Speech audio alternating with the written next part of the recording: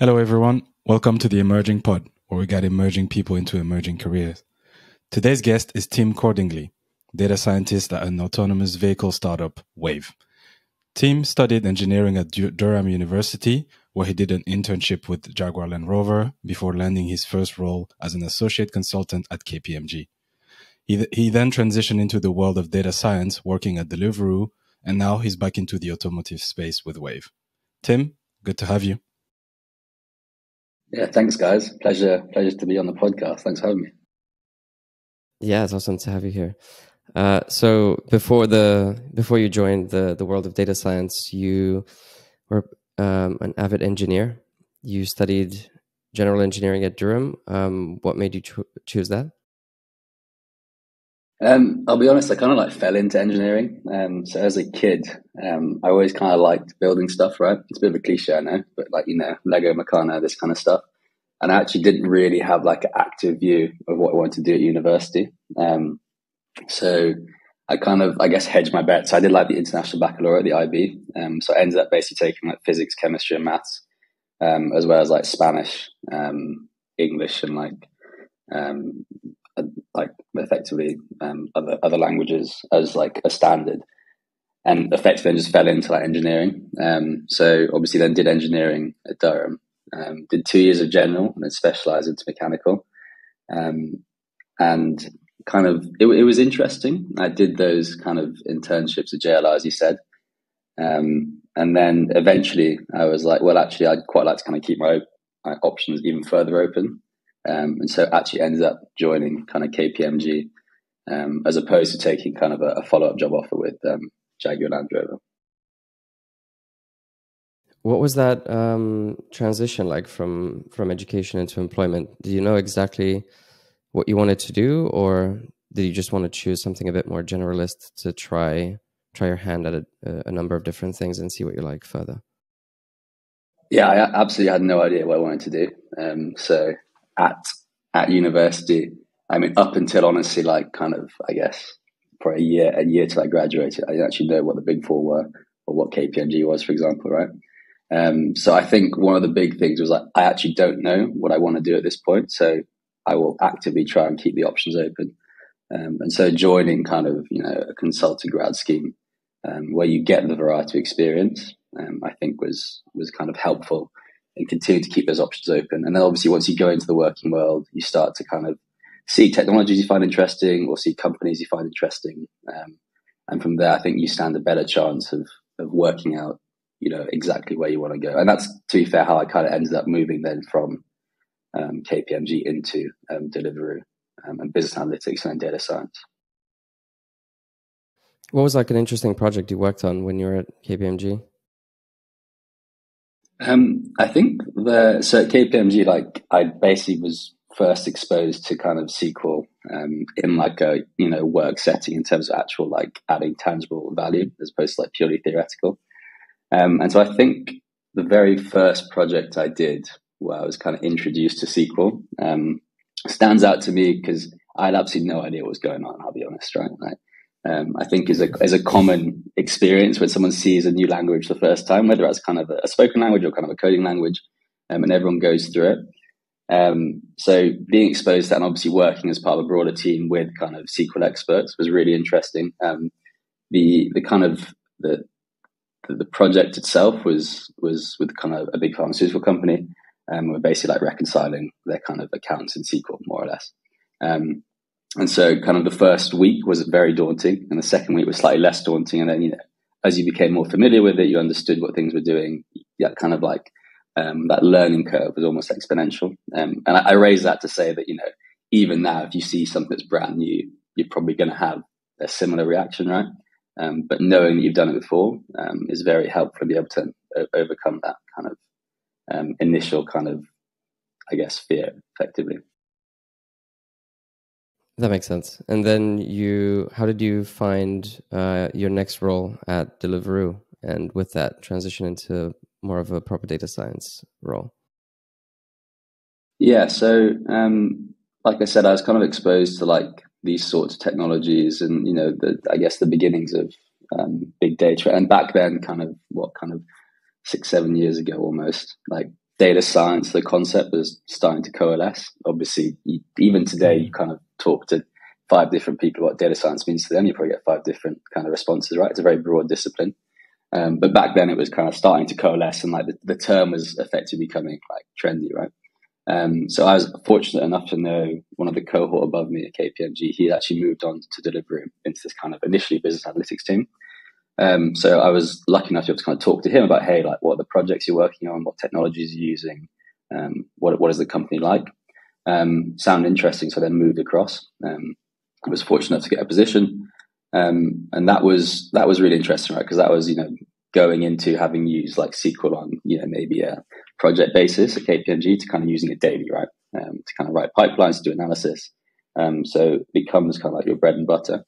And it was really interesting to see that applied across all facets of the business, right? So operations, commercial, even strategy.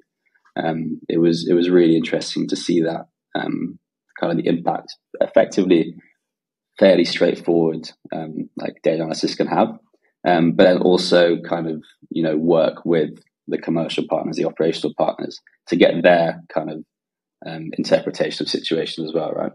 So, I mean, data science is really operating a vacuum, right? You are always operating with the intention of, trying to help the team or the business make better decisions in a more robust manner. And it was really cool to see that really for the first time in action, right? How well developed was data science at Deliveroo? Was there a big team, first of all, and was it well formalized? Yeah, so it was, I think to this day, Deliveroo has one of the biggest data science teams in Europe. Back then, there were kind of, when I joined like a business analytics team, and then there was a separate data science team, which then within kind of about, 6 to 12 months basically merged into one wider data science team, as they were effectively doing quite similar things. So yeah, it's a big team. I have to say everyone was really friendly. I obviously kind of learned, I guess, effectively earned my chops, data science chops at Deliveroo. So eternally grateful for all the people there who kind of supported me. And I think to this day is a really great place to work. Some really interesting problems, right? Across obviously the business itself, has an operational component, has a marketing component, has an ad component, kind of has a optimized profitability component, has a pricing component. So almost everywhere you look, there were, and I'm sure still are, very interesting problems that can be kind of tackled and improved with data science. And did you work across all the problems, or did you specialize in a specific area? Yeah, no, I wish. So I started out in kind of operations. So that was a lot of effectively like, hey, how do we make the rider experience and the efficiency for riders and the kind of the amount of money they're able to earn? Like, how do we make that as good as possible, right, for all the parties involved? And then I moved on to kind of customer care, which was about, effectively, as and when things did go wrong at Deliveroo, like what is our approach and how can we make that kind of recovery experience as good as possible, right, to try and keep customers on the platform. So that involves things like, hey, trying to understand what's the best compensation policy to set. Where do we kind of push a little bit harder? Where can we be a little bit more kind of flexible?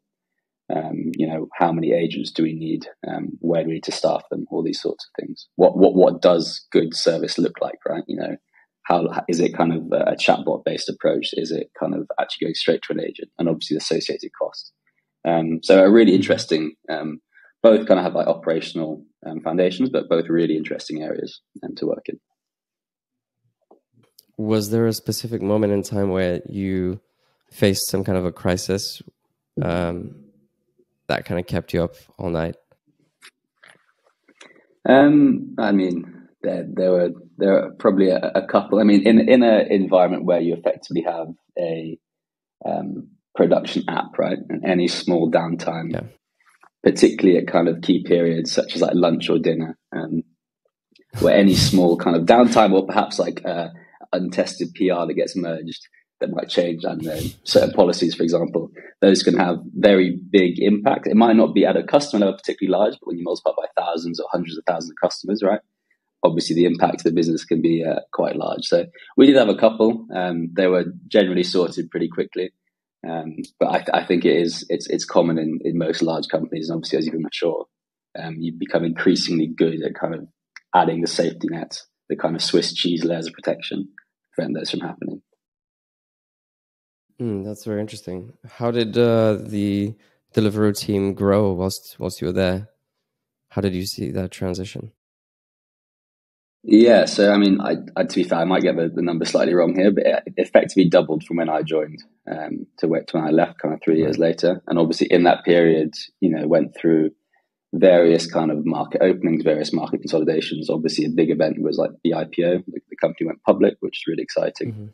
And so the data science team itself obviously grew massively as well. I think we must have almost doubled or tripled in size. I think when I left, the team size was about 150 data scientists, which is pretty vast by data science team standards, but still kind of there weren't enough people to do the things that have been asked. Right, like I say, like the kind of the general feature experimentation, algorithmic development, general analytics.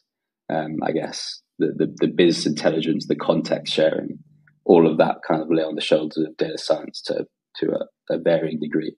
And so there was always demand for data science work, which was good, right? There's always interesting stuff to kind of get stuck into. That's the definition of a data-driven company. Yeah. No, I will say to Deliveroo's credit, it was very data driven. It was firmly embedded throughout the business, which is great to see. I'm curious, how did you, so coming from KPMG and applying for the role, how did you kind of pitch yourself in this new space, business analytics? How far was it from what you've done before?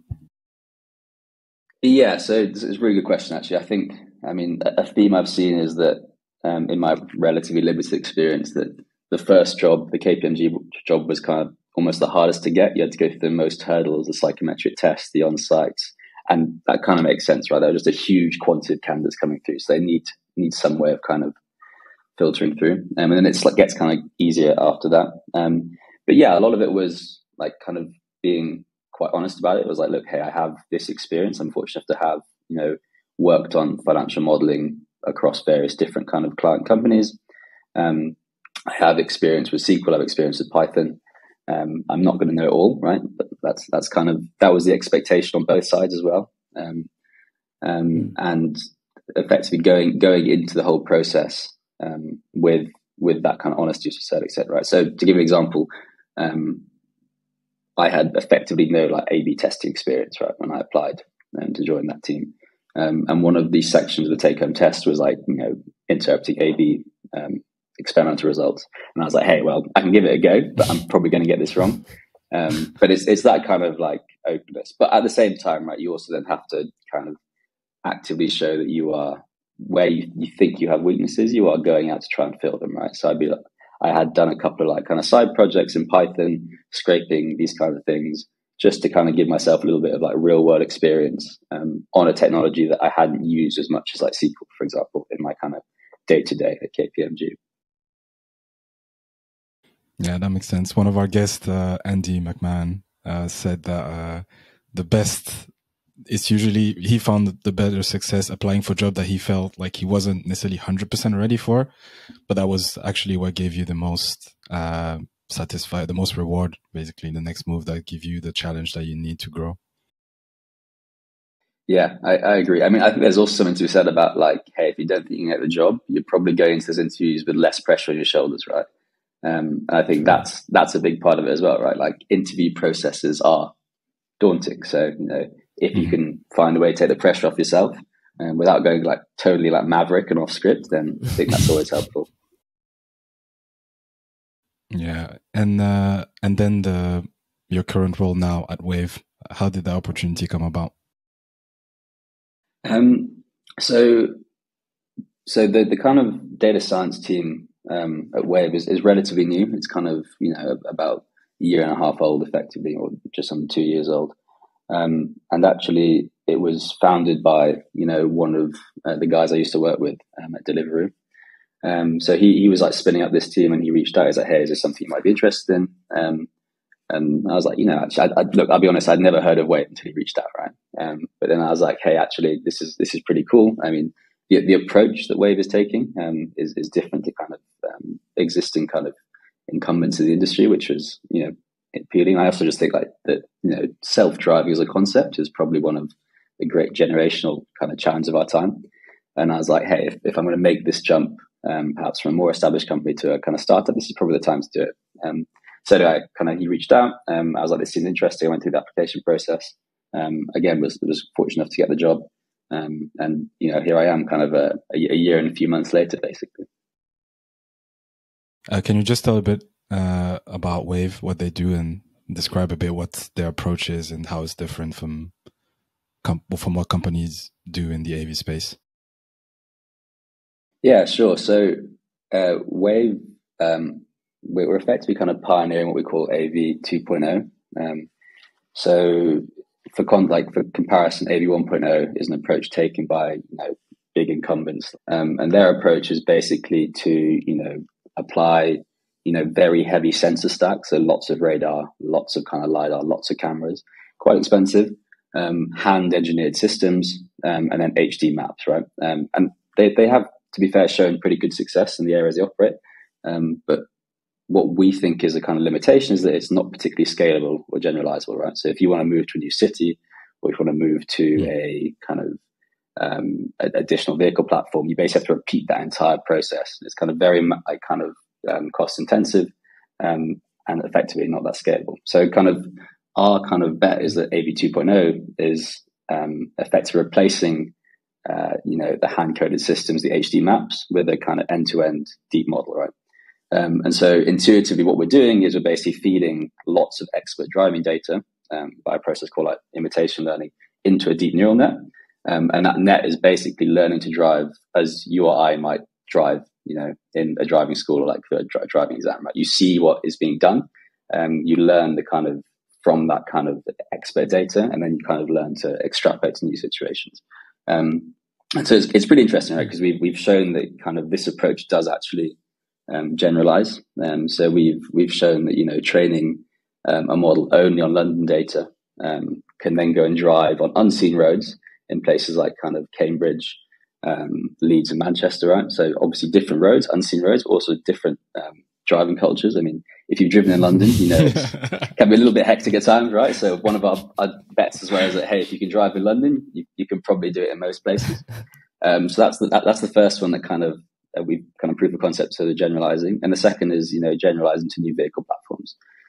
So we've shown that, we've trained a model on I-Pace data, which is kind of a smaller vehicle.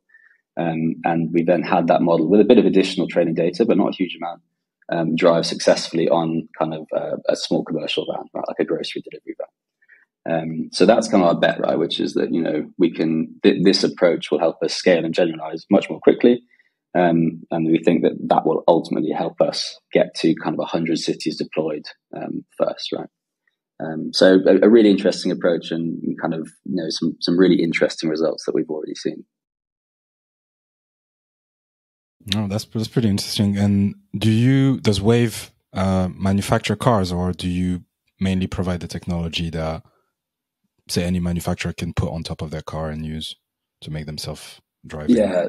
So at the moment, we don't produce the vehicles. We bring them in and retrofit them with our technology stack. Okay, makes sense. And when you joined the team, how big was the team?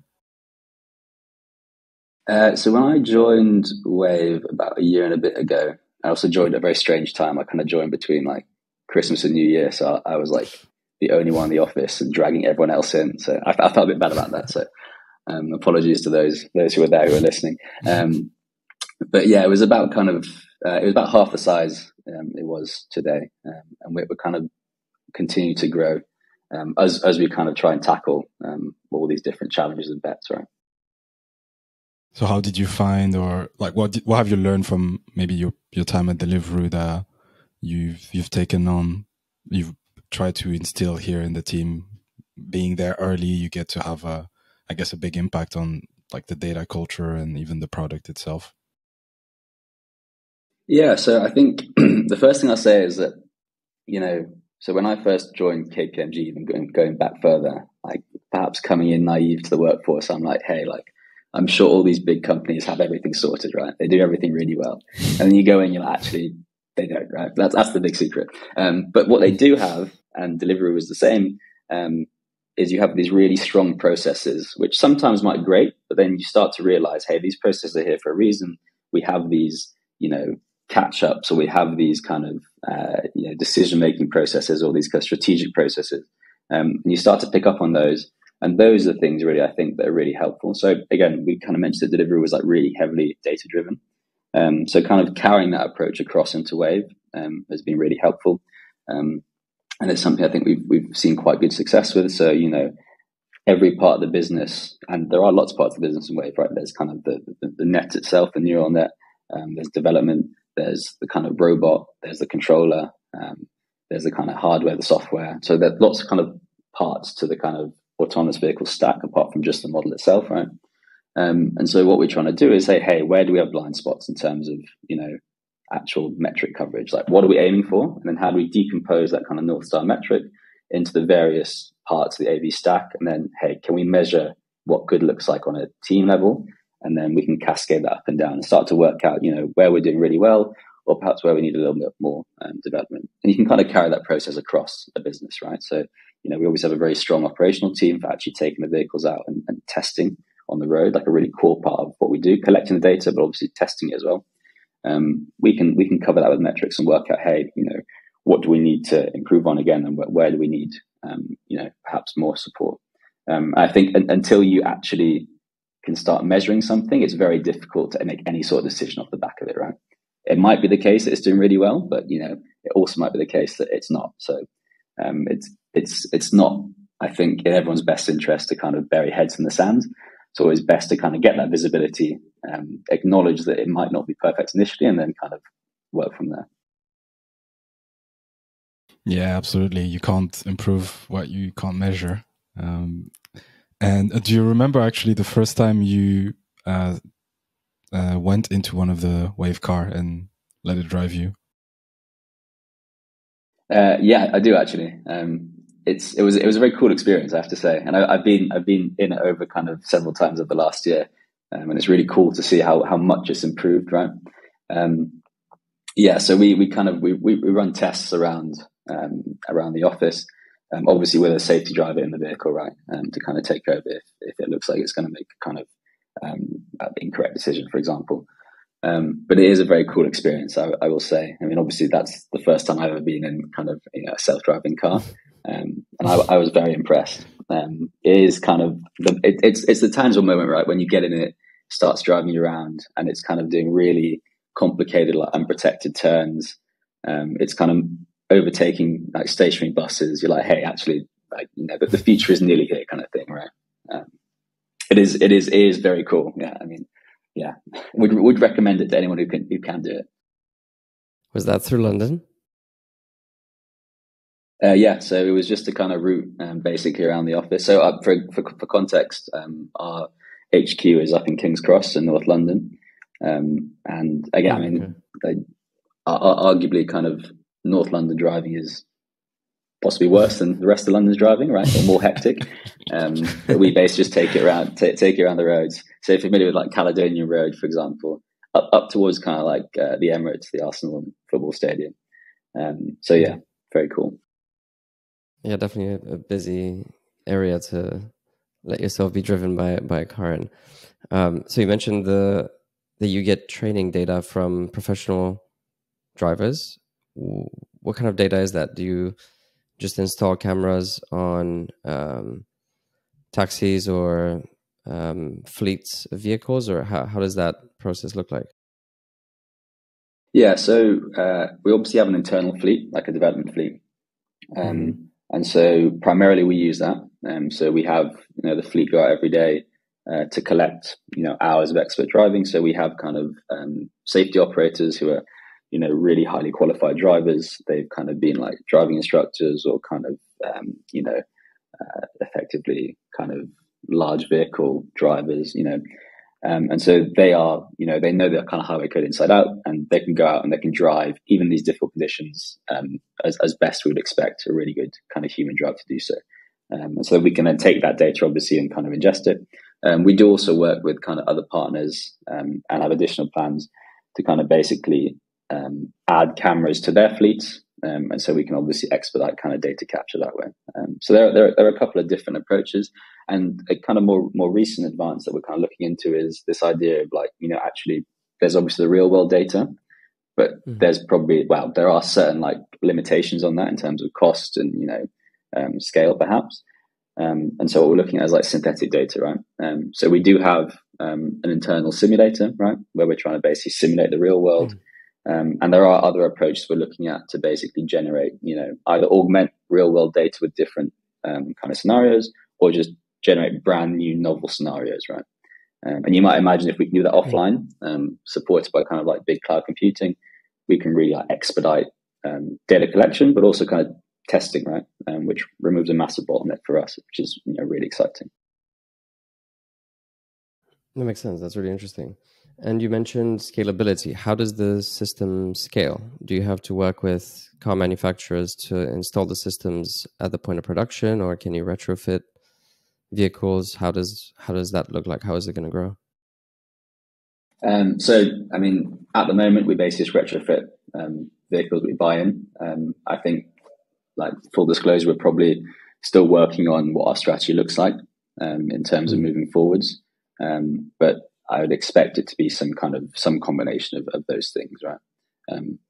I think ideally we'd obviously operate in a world where we just provide the tech and the kind of like sense stack and like the models, and then that gets kind of either retrofitted or integrated into a larger vehicle manufacturer, as and when the kind of tech is at that maturity.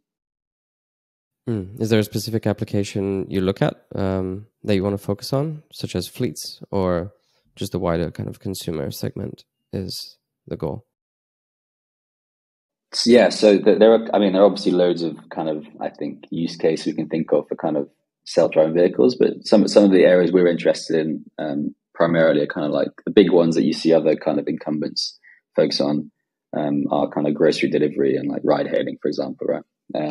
So grocery delivery, we have engaged with partners, and we are kind of, testing out our tech in collaboration with them, which is really exciting.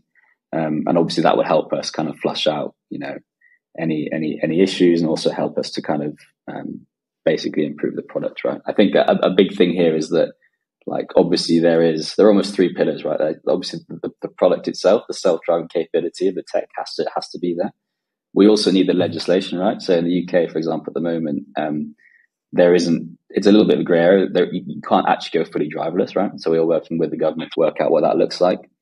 And obviously everyone's kind of doing this for the first time, right? So we're all kind of working together to work out what that kind of rule book needs to look like, what is safe, what is good for the kind of end customer. And then the third is obviously kind of the actual partners themselves, right? We need willing partners to engage with us early in the process to help us develop the tech.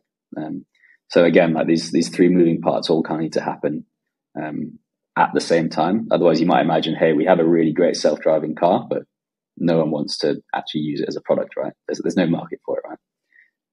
So it's interesting. It's not just kind of the technology challenge, but there's also kind of the legislation, the kind of commercial side of it as well. Yeah, 100%. Of the three pillars that you just mentioned, which one do you think is the biggest bottleneck that's kind of holding everything else behind? It's hard to say, really. I mean, I think everything kind of moves together, not necessarily in lockstep, but like arguably, obviously, the performance of the product needs to be there. But we're seeing the kind of improvement trajectory start to form anyway. So not necessarily any of those three specifically as a bottleneck, but it just remains to be seen. I think you have to have all three to some degree eventually, right, to have a kind of commercially viable product. And so we just need to wait and see where that lands in kind of 1 or 2 years' time, right? So Wayve recently, actually last year, I think you guys raised a huge Series B. I think it was about 200 million, right? What have you seen change since? So what has that money helped the company achieve since, and how is that looking further? Yeah, so I mean, I think it's really just helped us kind of double down on like some of the bets we have, right? So if you think that, where Wayve had got to on the initial Series A and the performance of the product was really, really impressive. And so that money is basically just being used now to, hey, double down on the bets that we have high confidence and conviction in, and bring in the talent and the really, talented engineers and like machine learning scientists, applied scientists, the operational people, the commercial people to go after those goals, right? It's often a case of, you can obviously do something on a shoestring, but having like dedicated teams, clear strategy, a good runway makes all the difference, right? So I don't think we've changed anything particular. It's just a case of, deploying that capital now to really double down on the high conviction bets. Yeah, that makes sense. So in terms of the team growth, how are you thinking about hiring, and how do you assess what does good look like? Yeah, so this will obviously kind of vary by team and function across the org, but our general process is that we obviously want talented people, and also people who are like mission aligned, right? So people who are kind of excited by the company and kind of excited to work on these kind of projects. In terms of like what our kind of hiring process looks like, it's fairly standard across the company, I think. I can kind of share the kind of data science process.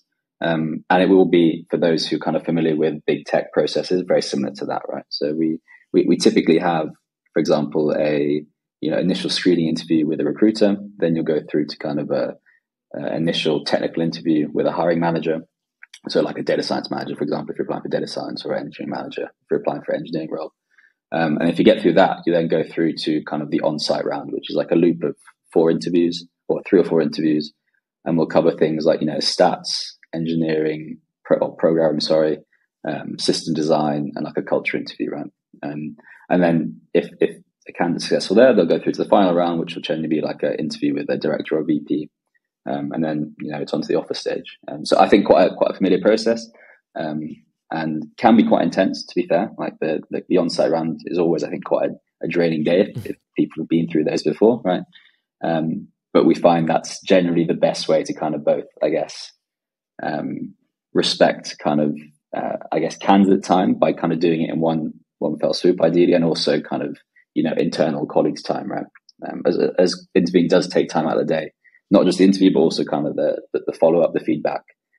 Since even for candidates who are not kind of successful, we obviously want to give them feedback, right, which will help them kind of in the future. Yeah, makes sense. So when have you at what stage have you put that kind of recruitment process in place? Because I imagine maybe when you join or are very early on, especially as a startup, it tends to be a lot leaner. Yeah, so I mean, again, full disclosure, so Wayve was kind of founded in 2017. I only joined like a year ago. So, I mean, it's still Series B, but I joined relatively later on. So when I joined, they already had these kind of processes in place. And I think, a quick note on that, I think actually a lot of the time, perhaps the kind of the processes around, hiring, feedback, kind of pay cycles, all these things that you might take for granted for a bigger company, startups sometimes do struggle with, right? And it can be hard to implement them. So all credit to the people who had put those in place, as it kind of, it really makes the kind of day-to-day experience, much more kind of enjoyable. I mean, imagine a world where like you have no structured pay cycle or review cycle, right? Pretty tricky, right? So, or even no structured kind of hiring cycle, right? So all these things you might take for granted are really, really like important to kind of foundational success of the company. Yeah. If you didn't have any reviews, then you would have to shout for a pay raise, and whoever shouts the loudest would end up getting it. Well, exactly, yeah. And it's like it's not kind of not conducive to kind of like an equitable or like fair process, right? So yeah, indeed. What would be your advice to someone getting into the data science field, whether like through a specific degree or a more general degree? What advice would you give them? I'd probably say, like, understand, like I said, we mentioned at the start, right? Data science, is quite a broad topic. So understand kind of, I guess, the subdivisions within data science and perhaps which areas, I guess, interest you the most. Is it the kind of the stats side? Is it the kind of predictive side? Is it kind of just the general kind of data mining side? All these sorts of things, right? And obviously, like a lot of roles will combine lots of those strands. So that's obviously helpful, kind of understand the specific kind of, I guess, subdisciplines within data science and which ones you kind of find yourself most aligned with. Always helpful to kind of get stuck into the actual like languages themselves that typically pop up. So, SQL for just general like data manipulation. You find that you can do like 80-90% of like most of your kind of work generally in SQL, and then kind of like Python or R, for example, for kind of, the more predictive modeling stuff, or perhaps more causal inference stats modeling. So helpful to kind of learn it, but also actually apply that to kind of real world projects, right? Whether that's kind of just like analyzing a data set you might have, or, engaging with things like Kaggle, for example, or even like Dicey Tech, right? These sorts of things. I think that's typically a sticking point for a lot of people. It's hard to do that, right? It's hard to find something. Hey, if you're not in that role already, you might be able to go through things like data camp, for example, but you actually need the project to kind of really reinforce the stuff you've learned and understand perhaps the stuff that isn't shared in like the kind of anesthetized environments of like the classroom, for example, right? So that's a big one. And I mean, yeah, I think those are the two main ones for me. And also perhaps go into kind of job searches with, the understanding that data science roles won't always just be like 100% making predictive models, right? Even if you are like an ML engineer, a lot of your job will just be like cleaning data, right? So, make sure that your kind of expectations are grounded in reality. Otherwise, you're kind of setting yourself up, I think, for failure, really. Yeah, that's true. And I guess how would you advise someone to approach the domain knowledge aspect? So, because you're not going to be doing data science in vacuum. In your case, it's the auto industry. Before that, is more operational at Deliveroo. How would you advise someone to approach this aspect? It's tricky, right? Because I mean, you can do as much reading as you want, but sometimes you just need to be like in the job. I think you don't necessarily need to get hung up on the domain expertise. So I think a lot of skills in data science effectively translate well across domains, right? Effectively, what we're doing is we're trying to basically identify problems, break them down, decompose them, and then where possible, effectively use good data and statistical modeling to kind of help make better decisions or quicker decisions, right? And I think that kind of framework, that toolkit really applies across any domain. Now, there'll be nuances, right, for sure. Like understanding causal factors, right? For example, that will vary. Like what causes, a mall to drive better or worse is obviously domain specific. What causes a customer to order more or less, domain specific. I think those are easier to pick up than the actual kind of the problem solving framework. And I guess the causal inference toolbox, right? It's something I guess you see quite a lot of consulting, right? They try to teach the break down the problem, and then that approach generally can be transplanted to any sort of domain. So I think that's what I'd say. Is that obviously it never hurts to read up, on the company you want to join and understand perhaps how their kind of unit economics work, or what big strategic challenges or headwinds they're facing. But the ability to kind of break down a problem and then work through it is always helpful. And to be fair, is actually a classic interview question, right? So often you'll see that asked, but like, hey, here's a problem we have. And then the hiring manager just wants to see how the kind of candidate works through it, right? Yeah, makes sense. Oh, that's interesting. Actually, yeah, my assumption was that you do need the domain knowledge had maybe a bigger part of the role, but the way you've put it makes sense. There will be some edge cases where you really need to understand, or at least to draw the right conclusion, you do need to have domain expertise. But realistically, as a data scientist, as a professional, your toolkit is being able to leverage the tools that you have and apply them to whatever domain. Thanks a lot for your time, team. Is there anything else you'd like to announce or share with our audience? Anything that we maybe haven't covered? No, I don't think so. I mean, I think, yeah, it was a really interesting discussion. I appreciate you guys listening to me for the better part of 40 odd minutes. So, no, I think, yeah, really interesting. And, you know, it's really cool what you guys are doing, to kind of help get kind of more, you know, data scientists into the workforce, right? Especially this idea of, you know, giving them the opportunity to engage with real world problems before, you know, it's chicken and egg, isn't it? Right? Like a lot of times the classic complaint against interview processes is that, hey, how can you expect me to have this experience? Because I'm applying to you to get the experience, right? So in some ways, Exactly. like what you guys are doing is kind of, you know, breaking that cycle, which is really cool. Fantastic. Thank you so much. And yeah, thanks for joining us. This was a very interesting conversation, and hopefully we can have you back maybe in a year's time or so and see the kind of progress that Wayve has achieved. Yeah, awesome. No, thanks for having me. Would love to come back. Okay. Thanks, Tim.